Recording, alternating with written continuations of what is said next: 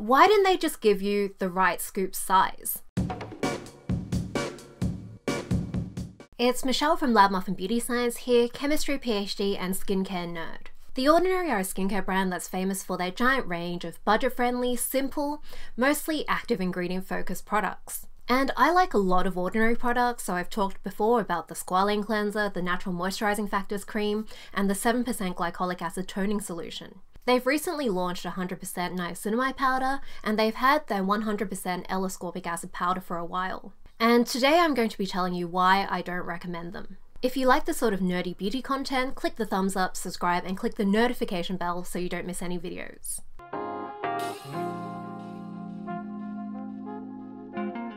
So overall, I really like Deciem and The Ordinary. I like a lot of their products, I like a lot of Ordinary products, I also like a lot of Neod products and Hylamide products. And I really appreciate the fact that Deciem and The Ordinary in general are really emphasizing understanding the science behind the ingredients you're using. But their powders are something that I've never really gotten on board with. So this is the 100% niacinamide powder, which is new, and the older 100% L-Ascorbic acid powder. These are both PR samples, and hopefully I don't get blacklisted for being honest, because that has happened before. Anyway, let's talk about them now.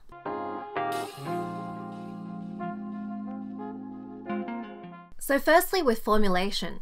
The Ordinary has always put out products that have minimal formulation. This drastically cuts down product development and production costs, which is a large part of why their products are so cheap. So for simpler products that are basically just the active ingredient dissolved in a solution and then adjusted to the right pH, that is probably fine. So these are things like simple hydroxy acid solutions. With more complex products like emulsions and things with unstable actives and actives that are just harder to get into your skin, then having a bit more formulation is probably going to make sure that that product actually works, so that those active ingredients actually get into your skin where they're needed and do what they're meant to do.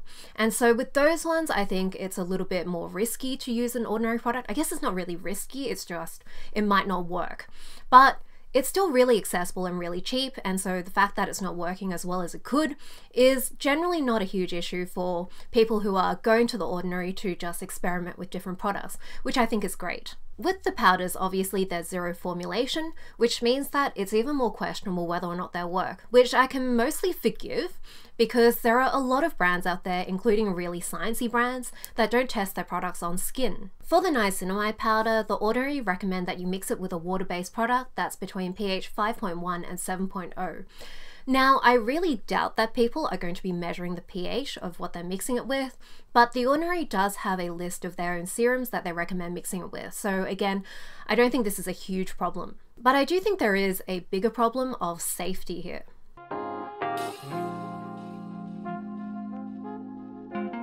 I think there's a bit of a trend in skincare to be chasing higher and higher percentages. This ties in with a lot of other ideas that you hear a lot about in skincare.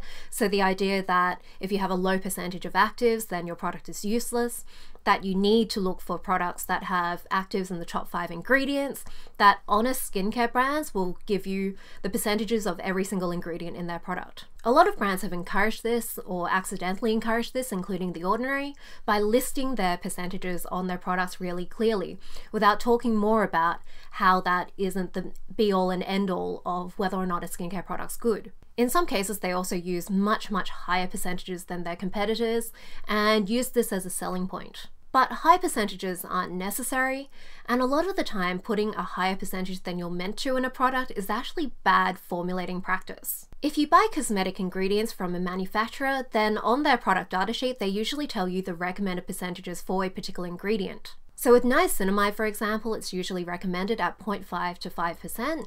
With L-Ascorbic acid, it's recommended at 5 to 15%. The reason there's an upper limit on these percentages isn't because they're trying to trick you and get more money out of you, because if you think about it, the ingredient suppliers are actually going to make more money and sell more product if they get cosmetic formulators to use more of their active ingredients. The reason is that scientific studies have already found really good effects at these levels, and they haven't actually found better effects at higher levels. The higher levels have never been used in scientific studies. There's no real reason to use them if you're looking for skin brightening because it actually hasn't been tested. And in general, if you have a high percentage, the more likely it is you'll have side effects. So the likely irritation and stress to your skin probably isn't worth it for that theoretical extra benefit. So you might be gaining this much irritation and only this much extra effect, or even no extra effect. An analogy is food, so there's going to be a lot of food analogies here because I really like food. So pepper, for example. If you like pepper, a bit of pepper in your food is good. Maybe a bit more pepper is even better. But at some point there is just going to be too much pepper. So given these recommended percentages, you'll notice that a lot of the time in skincare products you get a higher percentage than is recommended. On the one hand, this is good because if you have like a not very well formulated product, then that higher percentage means that more of it is likely to get into your skin. So the same amount as if you had a well-formulated product at a lower percentage. If it's an ingredient that's a bit unstable, then maybe that also means that some of it will degrade before it gets to you, and so you're left with the amount that you actually wanted. So again, this might compensate for a bad formulation. But on the other hand, there is an upper recommended percentage for a good reason. Firstly, it's the efficacy studies, and secondly, it's the side effects, so things like irritation and toxicology. So you'll often hear from cosmetic science mythbusters like me and Jen of the Eco Well that ingredients are safe in products at the concentrations they're used. The important part here is at the concentrations used in beauty products. If there's too much, it might not actually be fine.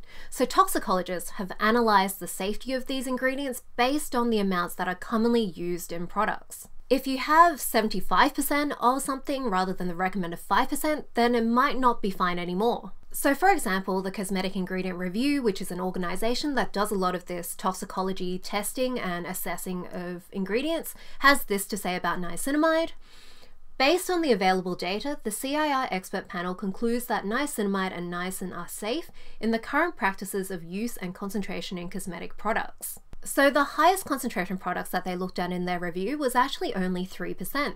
This was done in 2001 when niacinamide wasn't such a hot ingredient. For ascorbic acid, the highest concentration was 10% that they looked at, and they have a really similar statement as well. Based on the available data contained in this report, the CIR expert panel concludes that L-Ascorbic acid is safe as used in cosmetic products. So these safety reviews usually give a really wide margin of error for long-term health effects, so things like cancer and reproductive problems. So that means if you're using multiple products with 5% niacinamide or 10% L-ascorbic acid and you're using them multiple times a day, you're probably not going to be risking any of these. There's also the fact that these two particular ingredients are vitamins that humans have been using and eating for as long as humans have been around. But one of the side effects that can happen if you have a little bit more of an ingredient than you should is irritation. So in these safety assessments, the highest concentrations that they tested for irritancy was 20% for niacinamide and 10% for L-ascorbic acid. And for these ingredients, most of the studies that found beneficial effects were done at less than 5% niacinamide and less than 10% L-ascorbic acid. So there's no reliable evidence that having a higher concentration than these will actually give more benefits. And there's actually a study that suggests that going higher than 20% L-ascorbic acid doesn't give you more benefits but will increase irritation. Unfortunately for the Ordinary's products, there's not much guidance that they give to give you 5% niacinamide or 10% L-ascorbic acid. And in fact, it's like so vague, they don't even emphasize any of the importance of this maths. So for the L-ascorbic acid, they say to mix a small amount, and for the niacinamide, they say mix a quarter scoop. So this guidance is my biggest issue with these powders.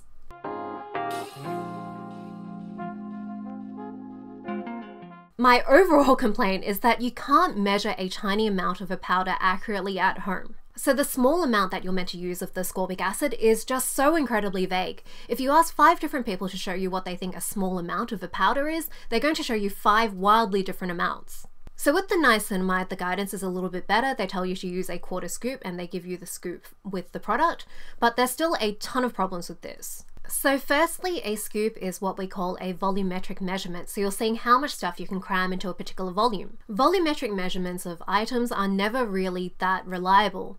So we know this from everyday life. So if you go and get a box of salad, some places will pack it full of salad and some places will give you like a couple of leaves that expand to fill the whole container. And so you get wildly different amounts of salad. You get very different amounts of fullness from that salad, even though both are a box. Even when it's something relatively solid, like let's say strawberries, you still get a really wide range of amounts because you can have large strawberries, you can chop them up into finely diced strawberries, and you can fit a lot more of that finely diced strawberry into that cup.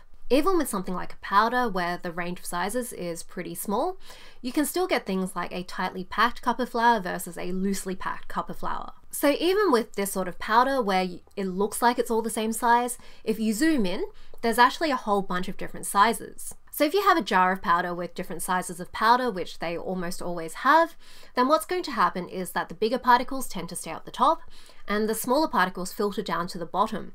And so when you're up the top, you're scooping up bigger particles, which means you get less mass in your scoop. When you get down to the bottom, then you end up with a more tightly packed powder. And so you end up with a greater percentage. And with things like skincare, that percentage is based on mass, not on volume. So it's not like 5% is 1 scoop per 20 scoops. It is 1 mass per 20 masses, and so that's going to make a difference. Now, in my DIY vitamin C recipe, I did give a volumetric measurement as an approximation, and that's because I realized that not everyone has scales at home, and so giving an approximate volumetric measurement is probably better than nothing. Better than add a small amount anyway. There's also a really wide range of L-ascorbic acid concentrations that are both safe and effective, so between 5 and 20%. If you aim for 10%, that means you have 100% leeway either way. And so if you're measuring a large amount like a whole teaspoon of powder, then you have a lot of leeway. It's really hard to be out by 100%. And that's one of my biggest issues with these powders. They recommend that you do it per dose, so each time you put it on your face, you measure out the small amount. With my DIY serum, you are making 20 mils at a time. And so when you're measuring a larger amount, you have a smaller percentage error. And this is the reason I've never recommended making up your vitamin C per dose. So what I mean by percentage error is, let's say you're trying to make a 10% vitamin C serum to put on your face. If you're making 20 mils of serum, you need to measure out 2 grams of powder. If you accidentally add an extra 5 milligrams, so this is like a match head size amount, then it isn't a big issue. If you've recalculated, that means you've accidentally made a 10.025% serum, which is not a big deal. A lot of commercial L-ascorbic acid serums probably regularly accidentally add this much extra. But if you're mixing a single dose of serum, let's say about 0.2 mils, which is how much I use, you're going to need 2 milligrams of L-ascorbic acid. Now this time, if you accidentally add an extra 5 milligrams, you aren't going to be 0.025% out. You are 25% out. So this is what I mean by a larger percentage error. You are using way more concentrated stuff than you should be. This is higher than any commercial vitamin C serum. You are using a product that's 3.5 times stronger than you wanted. One of the things that really annoys me about the new niacinamide powder is that they recommend that you use a 1/4 scoop of the included scoop. Why didn't they just give you the right scoop size? There is like a big mathematical problem with this sort of hemisphere scoop, and that is a 1/4 scoop is not what you expect. So you'd think a 1/4 scoop is like 1/4 of the way up the spoon. It's actually closer to 1/3 of the way up the spoon. And so it's really hard to eyeball that. Like with a circle, circles are smaller at the bottom. With a sphere, it is like a circle but worse. It's like a circle like a whole bunch of times. There's also the fact that you're not going to be scooping the powder perfectly horizontally like that or like that. You're probably going to be scooping it diagonally, and so that makes it even harder to eyeball how much you need. So I don't know why they didn't give the right scoop size. I'm guessing it's something to do with not being able to find the right scoop size, some sort of supply issue. If I was a more cynical person, I might even suggest that it's because that way they can blame the customer if they have any like real irritation issues, and so they can spread some of that negligence. But yeah, I don't know, it's the wrong scoop size, and that's really annoying.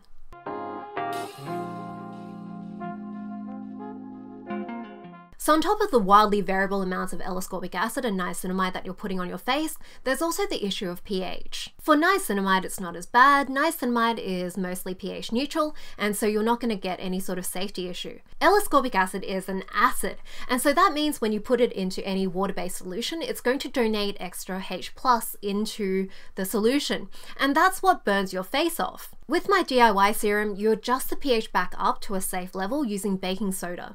That means you get a nice 3 to 3.5, which is still effective without being actually dangerous. There's no neutralization step here, so if you have a 10% solution, that could go down to pH 2. If you have a higher percentage, like you might accidentally do with your small amount and your match head size that completely ruins your concentration, then you might have an even lower pH. That is like not good. That is like the apple cider vinegar burn your face off territory. So I don't really like doing highly negative reviews of products because I think that in general with most products, someone out there will enjoy it. There will be a place for it somewhere. And like I said, I like a lot of Deciem products. I think a lot of them are really good.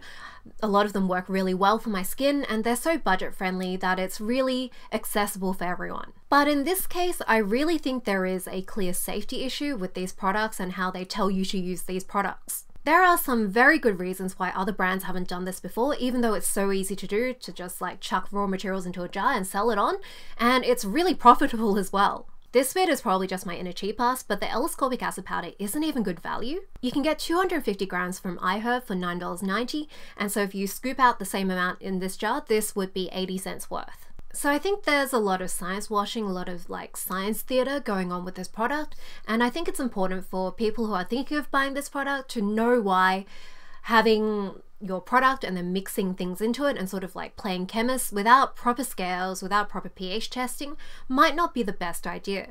It's also a bit frustrating to see people get so excited about this product, even though every cosmetic chemist I've talked to has been like, this is an awful idea. I wouldn't even trust myself to do this at home, let alone someone who doesn't know how to do the right calculations, doesn't know how to do the right procedures. And at the same time, people are criticizing properly formulated products for being unsafe when they use any of those buzzy so-called toxic ingredients, so things like alcohol, parabens, fragrance, and dyes, even though they're all included at low enough concentrations to be considered safe according to lots of actual toxicological calculations and considerations. There's just so much science behind those products showing that they are safe, whereas with these ones, every scientist I've talked to has been like, no.